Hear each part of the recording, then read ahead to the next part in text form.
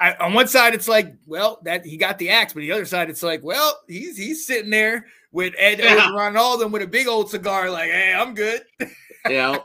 I don't got to listen to these kids and complain and doing this and that. I'm good. So yeah, I guess to be like us on Saturdays, kick back and watch some college football. There you go. Hey, you got some time on your hand, Jimbo. When you come on the show, we can interview, buddy. Come on. We got a spot open. Yeah. Yo, we don't quite have the $76 million for you, but no. We'll give you a high five, buddy. All right, we'll give you a like, a share, and a subscribe. Let's go.